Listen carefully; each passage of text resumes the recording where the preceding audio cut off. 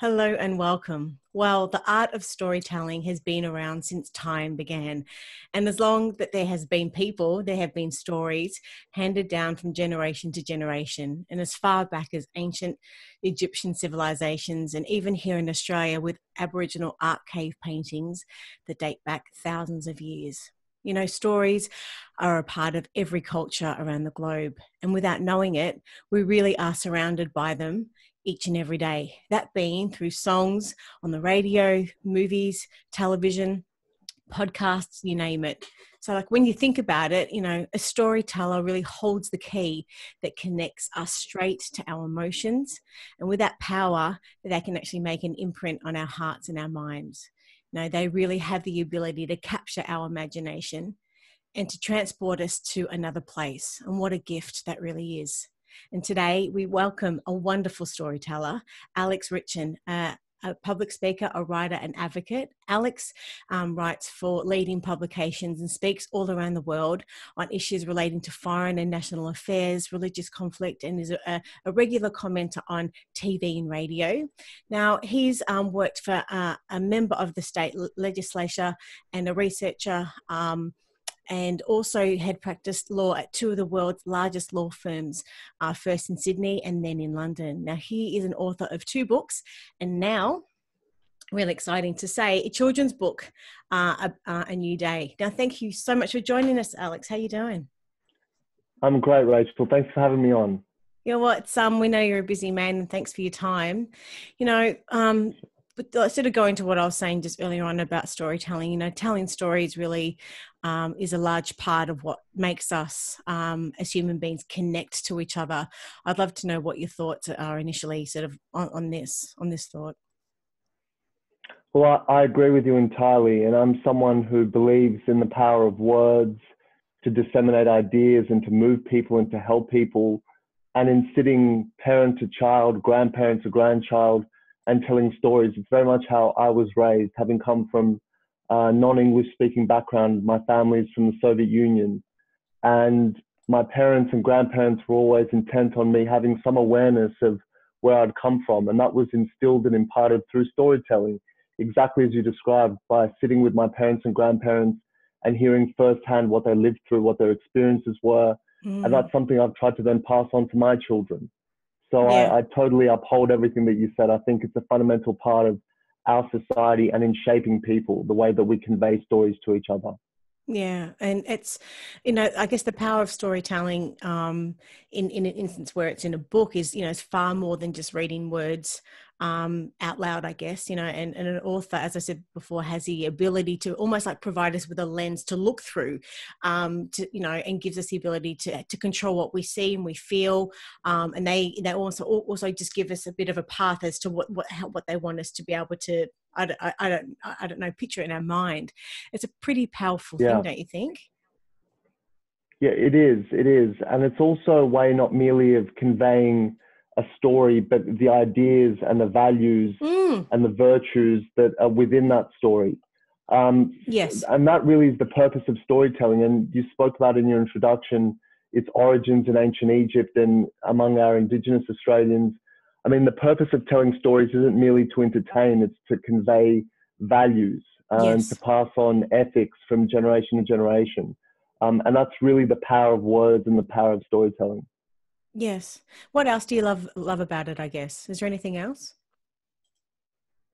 Look, I love the way that it connects people. You know, I love the way that it can connect, in my circumstances, a father to a child, you know, parents to grandparents, and communities as well.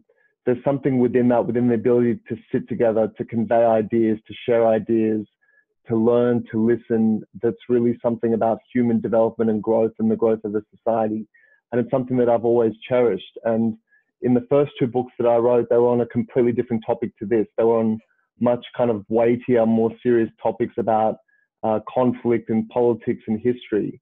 But really the reasoning behind writing my first two books is identical to why I wrote this book, this kid's book. And it's about conveying ideas and telling stories and moving people and affecting people. That's really what it's all about, regardless of what the genre or the subject is. Mm-hmm. And now you're a father of, is it 3 children? You've got three Three kids? girls, yeah. Three Yeah. girls. Congratulations, of course. Thank And you. with that, storytelling is a very big part of everyone's childhood as well. So, like, why do you think it's such an important part of children's lives as well? I think that, we're desperate when we speak to our children for them to understand their circumstances, to be well adjusted to their surrounds, for them to develop good values, the values that we hold dear that were instilled in us. And for me, it's about a love of family, a love of community, a love of nature, the importance of resilience and hard work. These are the things that I really value the most. And when I tell stories, I don't tell them merely for the purpose of spouting words into the air. It's to try and find ways to convey those values. And storytelling gives you a medium, a forum, a creative way in which you can impart those values, which is so much more effective than merely just stating them and restating them. Yes. Particularly with young children who learn through imagination and visualization. And it makes storytelling not merely a way of connecting to children and a way of entertaining children and holding their attention, but it's a way that we control their development and their growth. Beautifully said. Now, here at Kiddipedia, we were really fortunate enough to publish your article, and the title is A New Day Will Come, but a pretty special one is right here. Now, for someone who hasn't read the article, can you give us a little bit of an overview of what it's about and just tell us what inspired you to write it? Well, it really talks about, the circumstances in which we all find ourselves now through the coronavirus pandemic. And when everything first hit in our country, and I think we need to recognize that we as a country have been quite fortunate compared with places around the world. Mm-hmm. But even so, even though we've experienced it fairly mildly compared with other places, seeing within a space of a few weeks, this thing move from being something distant and affecting people overseas to suddenly affecting where we can go, whether we can leave our homes, where we can shop, who we can interact with, how we interact. It led to a complete breakdown of the way we live our lives, really. Mm-hmm. And it made me personally realize that, I'd constructed this life for myself based on routine and ritual and repetition, going to the gym, going to work, interacting with people, shaking hands, things like that, things that you take entirely for granted. And suddenly it all crumbles to nothing. And my feeling to that, my response to that emotionally in the first couple of weeks, it made me a little bit anxious and unsettled. And then I thought about my children, my three young girls who are kind of dealing with the same thing as well, being unable to go to school, unable to, hug their school friends, see their grandparents, continue with their activities. And I thought, if I feel anxious and unsettled because my routine has crumbled, how much worse could my children be affected? Mm-hmm. And that's what compelled me to write the story, to really, again, to go back to what we were discussing before, to impart those values and convey those ideas. And those ideas, and that was beautifully captured in the article published on the Kiddipedia site, is that, a new day will come. When things return to some sort of normal, we should be optimistic and resilient and hopeful and look forward to that better day. But at the same time, we should pause and appreciate what we have. Take hope and solace in life's simple pleasures, whether it be the love of our family, family pets, the security and comfort we feel in the family home. These are things which remain available to us. And through difficult times such as this and through other difficult times which families will experience, I think it's always vital to retain those universal truths, about what truly matters in life, what's trivial and what's important. And these are the things I try to convey in this book. Yes. I'd love to be able to read just a couple of the paragraphs that I think really, really support what you've just said. And I think are really beautifully written, as is your book, of course. So this is quoting you from the article. It may be that once this terrible virus passes, we will quickly slip back into the routine of old and will emerge as self-absorbed as we ever were. This book was written not only to help children through difficult times, but to hold on to the good that has come from a miserable situation. It aims to foster resilience and a sense of hope and optimism in our children and ourselves. And it seeks to remind us all, not just during the crisis, what is really important in life. And as I said before, that is really beautifully said. So why do you think this message is so important? I think it really goes to the essence of a happy life and a life of meaning and purpose. I mean, so often we get bogged down in trivial things. You know, we concern ourselves and fret over things which are really unimportant. And it takes a crisis like this, where we're suddenly deprived of so much, to make us realize what really counts in life and what is irrelevant and shouldn't really trouble us. And as I said in those words that you quoted, I have a feeling that humans, being as, you know, set in our ways and hardwired as we tend to be and stubborn as we are, that I think that once this passes, we'll very quickly slide back into our old ways. But some good has come from a miserable situation, and that good is that sense of perspective. And I really hope that when this passes, we can hold on to it, because to me, that's the essence of leading, you know, a productive, contented existence, and also getting through difficult times, you know, bereavement and challenges at work and in the family environment. You know, understanding what really counts in life and what's unimportant is really, really important to me. And it's something that I've tried to convey to my children over and over again. And here arose a teachable moment, an opportunity to really convey that in a way that I felt they could understand. And I hope families around the world can understand. And that was really the purpose of the book and of the article. Do you think there will be a big paradigm shift after this? Or as you said, it will only sort of just be some people?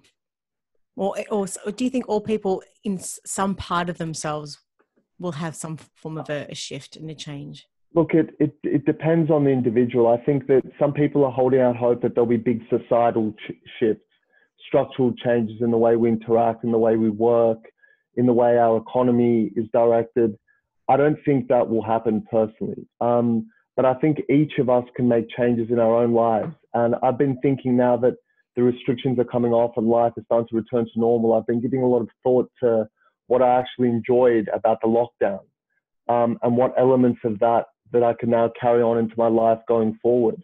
And I've enjoyed the fact that I spoke about that anxiety I felt at the beginning, but once things kind of settled down and I accepted my new condition, I enjoyed working from home and having more time to spend with my children. I enjoyed being unburdened by plans that I don't really want to do and places I don't want to go, and wasting my time in shopping malls and things like that, and just being in the home and doing the things that are important to me. And I think it's a burden and an obligation on each of us to pause and reflect and think about what things we've learned from this crisis and that we can carry forward into our lives. I think the onus is on us as individuals to do that. Yeah. And as we mentioned before, in the past, you've written 2 other novels on the topics of history and politics. As a question, you know, how or is there any connection between the two, and how did you come to then write the children's book? I mean, is there any correlation between the messages with the other 2 books? And it's fine if there isn't, but as a general question. Look, I can't say that there's a direct message. I mean, the topic of my first book was about Middle East politics. My second book is about history, specifically the history of the Jewish people. And this book is obviously about what we've discussed, about finding hope and resilience and appreciating life's simple pleasures during the pandemic and going forward. So there's no thematic connection between them. But as I said at the outset, you know, I believe very much in debate, in discussion, in imparting ideas. And certainly all 3 of these books are about that. They say something. They're not written for the sake of it. They're books which hold opinions and I believe hold values. And I think that in all of my writing, and I've written a lot in, you know, newspaper articles and journals about aspects of history, dark aspects of history and positive ones as well.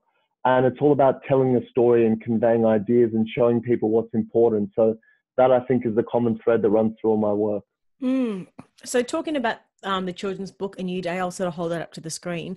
It's a beautiful story of hope, love, I guess, and always finding the positive. So it's a book that I guess that was written not only to help children through difficult times, but to hold on to the good, like we were saying before, that's come out of a miserable situation.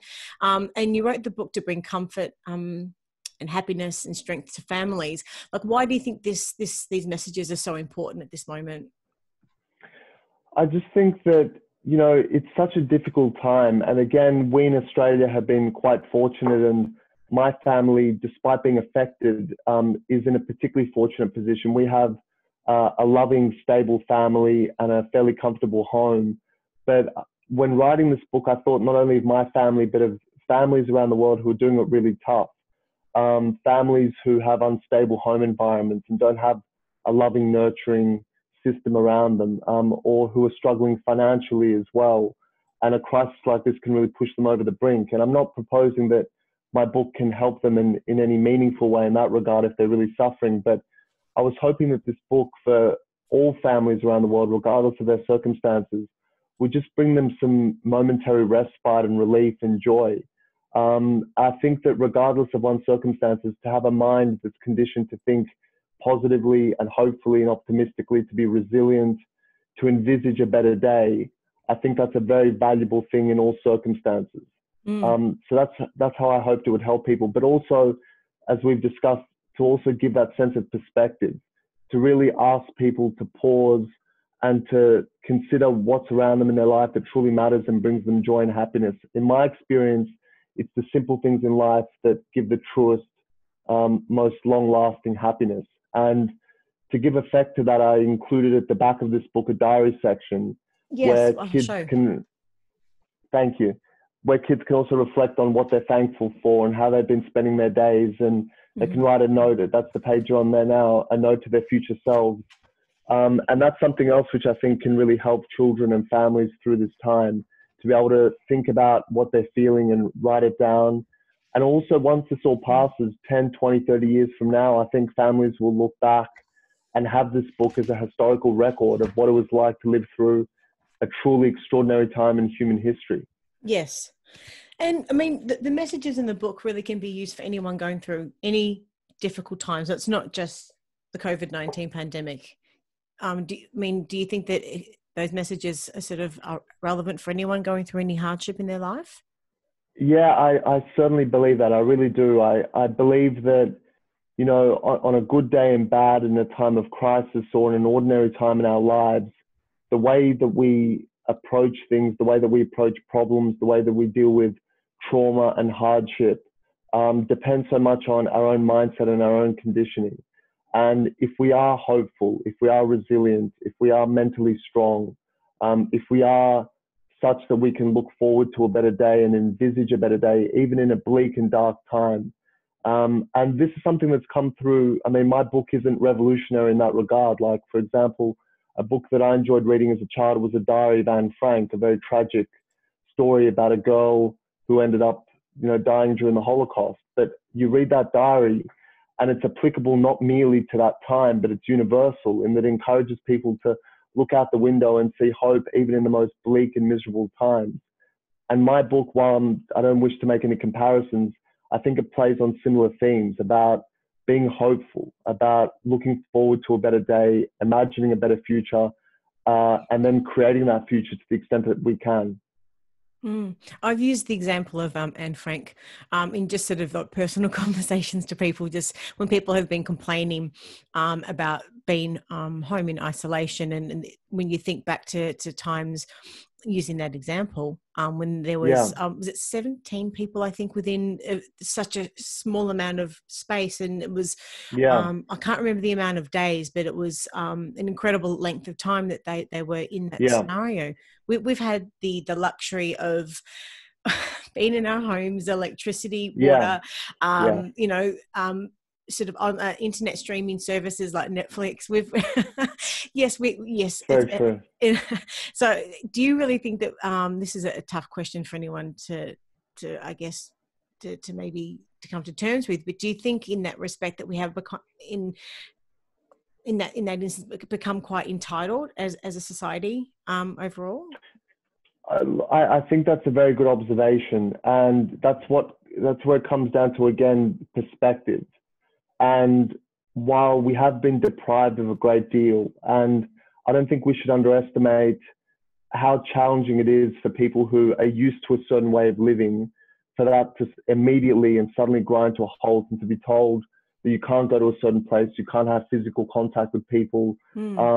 You know, it's caused a lot of economic suffering for people who are particularly small business owners. So I don't think that should be underestimated, but you're quite right. At the same time, when you have that historical perspective, if you pause and actually look at what we have, what we're equipped with to deal with this crisis, you know, we have a strong economy that can withstand a crisis like this. You know, our shelves are stocked, apart from a brief period there at the beginning where certain pasta types and toilet papers were hard to come by, but overwhelmingly we want for nothing. You can get whatever you need. You can get things ordered into the home. As you said, we've never had as much option for entertainment to keep us, you know, occupied in the home. So I think having that sense of perspective and that sense of calm, and realizing that really things aren't that bad. We are deprived of certain things, but we can look around and appreciate the things that we have, the things that really are meaningful. I think that really helps deal with this sort of a situation. And what lessons do you hope that children would learn from the book? Well, I hope that it's about, you know, they can learn to appreciate things exactly as you've described, appreciate how fortunate they are in their lives, and appreciate, also distinguish between what is truly meaningful and important in life and what is trivial and meaningless. And material possessions, and, you know, wandering around shopping malls, these things don't matter. But appreciating nature, going for a walk, which we weren't allowed to do in the early days of the lockdown, this is something to be cherished. The love of family, the comfort we feel in a secure family home, this is something to be valued and to be replicated. These are the things I hope children will take away from this book, that perspective and that sense of hope as well. And what do you think children will remember from the COVID-19 era overall? Look, I think a lot depends on their individual circumstances and what their parents have imparted to them. I think for those who have had family members perhaps fall ill, they won't remember it as a happy time as this book tries to impart. For those who have really suffered financially, then it will be remembered as a miserable time, and with good reason. But for the overwhelming majority of Australian families who probably haven't been overly affected by it, I hope that this book will allow them to take away some positive memories even from this situation, from having lived through a period of turmoil and crisis, and maybe emerged better and stronger, and with a greater sense of perspective and life from it. And in saying that, I guess in the last few months, you know, everyone's really seen a massive shift across the world, and our lives had completely changed. Thankfully, we are sort of starting to sort of come back into what a new sense of normal. But that said, what messages do you feel compelled to share with parents that can help them with a positive perspective, not only sort of through this time, but maybe to help them sort of thrive in the future as well?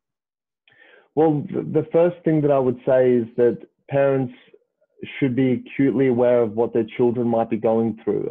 I think that we get so caught up in our own lives and how we're affected by these things.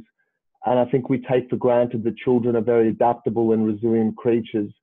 And we perhaps don't pick up on the cues of how they might be suffering in a time like this, and their needs.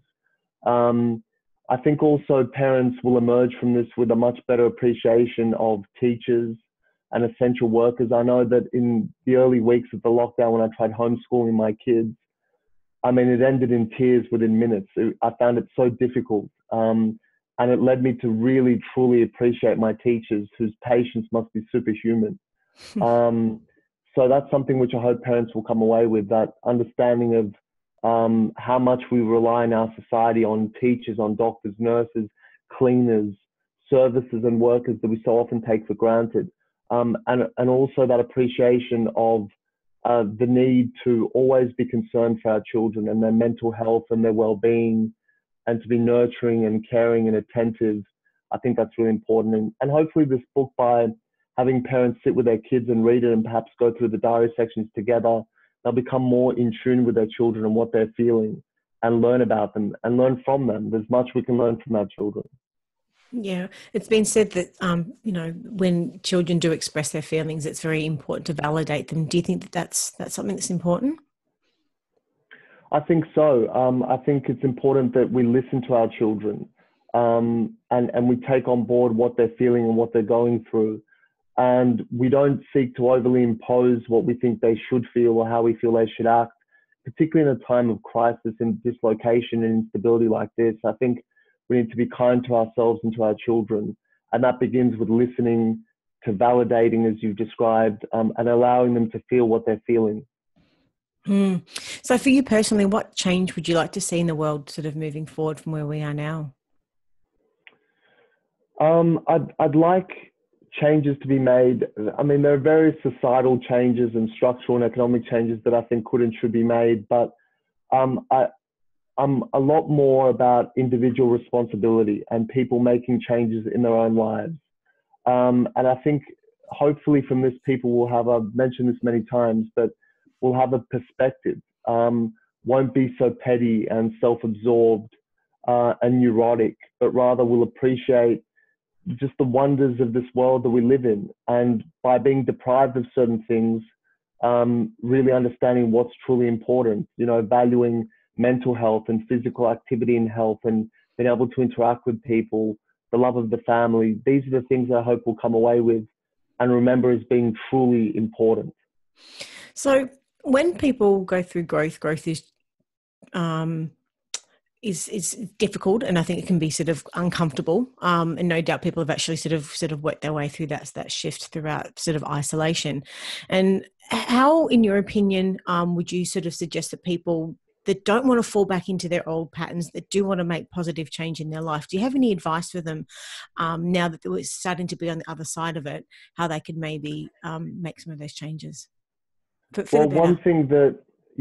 one thing that came to me, because I was thinking that the precise thing of how do we, not just in a philosophical, conceptual sense, say that we're going to make changes, but actually implement those Do something changes, about it. identify that's right.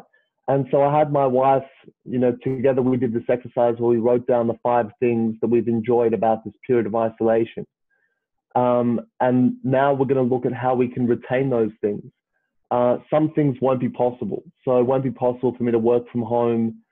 And my wife is currently home on maternity leave. We just had a baby a few months ago. And it's been lovely having everyone in the family home. That won't be able to continue forever. I travel for work and I need to be in the office. But just having that understanding of how lovely it was to be in the home, to have the kids home longer, to be able to spend more time with them, and to be able to then carry those things forward. And I think sometimes we don't realize how much control we have over our own lives. We kind of feel like things are imposed on us by employers, by friends, by family, by societal expectations. But I hope that if everyone can to take an exercise like this, where they stop and pause and note the things that they enjoyed about this period and actively think about how they can carry them forward, they can see the responsibility and the autonomy they have over their own lives. And then it's a matter of having the willpower and the strength to actually implement those things. But I think it begins with pausing and taking stock of what was different in this period, what we enjoyed and what we want to continue. So you sat down, you wrote, did it have to be the top 5 things that you did? It could be obviously a longer list. Anyone can just write the list of all the things that that they have enjoyed throughout this period of lockdown, and then Yeah, find exactly. ways of implementing that into their lives as we Pre- sort of come out the other side. precisely.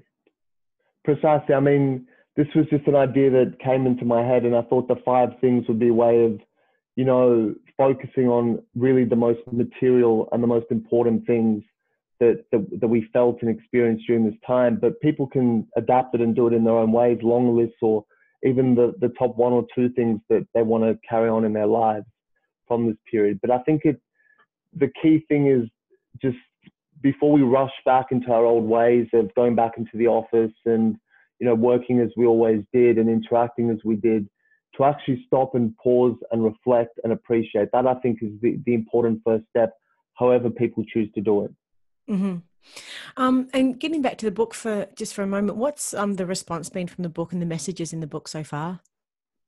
Oh, it's been really lovely. I mean, I've had families all around the world sending me photos of, you know, kids and parents reading the book from the United Kingdom and from parts of Europe, because the book's also been translated into Spanish and Italian.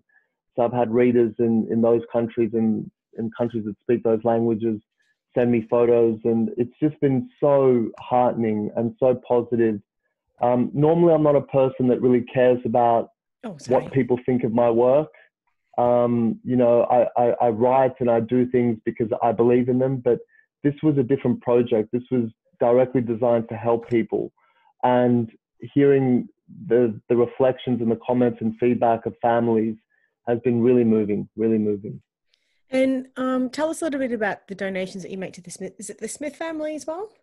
It's the Smith family, yeah. So I mentioned at the beginning how, there are so many families that are doing it much harder than my family. And at a time of crisis, it really affects those people who are already in a slightly precarious, unstable situation, whether it be in an abusive home or some sort of fractured family environment, or because they're in economic hardship.